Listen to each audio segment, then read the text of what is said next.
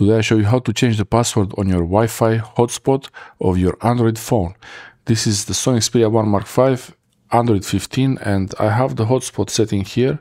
For you, it might be a little bit different. The hotspot setting could be, actually, for me, the hotspot, I have it enabled here. You see this like a half circles there instead of the Wi-Fi. Now I don't have the mobile data enabled on the phone, but the hotspot, you would use it to share mobile data through Wi-Fi with other devices around you. And you could do this even to share Wi-Fi on some phones, but my phone, the Sony Xperia, doesn't do that. If I try to share internet from another Wi-Fi to connect to a Wi-Fi and use the hotspot, it doesn't really work. Let me know if you have a fix for that. This is the error, tethering error occurred during tethering. It's because I don't have the mobile data enabled and it's not connecting to Wi-Fi. So tether entitlement check. Okay. Now I have the hotspot enabled, but I don't have the 5G or the 4G enabled. And normally you would use the hotspot to share the mobile data through the Wi-Fi, through the hotspot. And I have it here in the quick settings menu. If you don't have it in this menu, you can swipe down 2 times and then you can add it from one of these icons there and save the menu.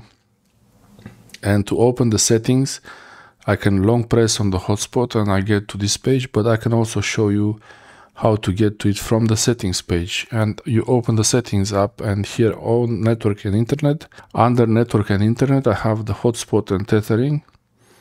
And here I have portable hotspot and Bluetooth tethering. You can also use Bluetooth tethering.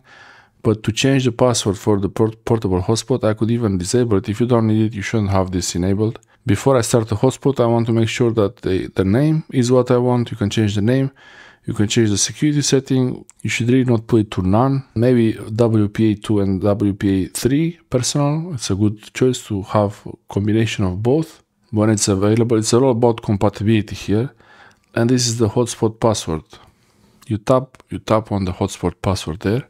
You can type any password you like. It's good to have more character, not just this. at ionhow2-hotspot. It's not a great password to have on the hotspot, but okay, I press this just a test. For you should have something more complicated. You should have also some number, 1 or 2 numbers, maybe 3 numbers. Special character, there is one special character, but you could have also upper and lowercase. And the long password is better to have a few words, like make a sentence, make the password a sentence and use some numbers at the end or at the beginning or in the middle, anywhere. Here this option is pretty useful to turn off the hotspot when it's not in use. If there are no devices connected for 10 minutes, there is no need for the hotspot. And this setting, from what I understand, is very confusing for me. Use 2.4 GHz only. By turning this off, you can use the 5 GHz band if available, and the 2.4 GHz band for hotspots. On Samsung Android, you can share the Wi-Fi through the hotspot to another network, basically, and without using the mobile data. But this doesn't really... I mean, from what I understand, this will connect with 5G to one Wi-Fi setting and then use the hotspot. It doesn't really work for me. But the whole point of this video is to show you that I changed the password. So the password is changed now, and I even enabled the hotspot. It started now, even though... So yeah, I get now 5 GHz portable hotspot is available. So... and then I get the tethering error, the same thing. The same as usual.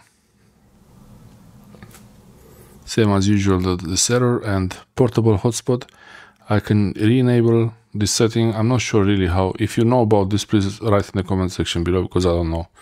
And if you want to share the settings, if you want to give the Wi-Fi password to another device, you can share them. You can tell them the password, but if it's a really long one, you can give them the password, so they type it because they will see it as a Wi-Fi connection. But you can also use this QR code option. And with the QR code, you can scan the code and connect to the network. It's very convenient. This is the QR code option. It's really convenient. But now the password is changed and I can go back. And when you don't use the hotspot, turn it off, don't keep it on. Now the phone is connected to the internet through Wi-Fi automatically as soon as I turn off the hotspot. Thanks for watching. I hope this helps you.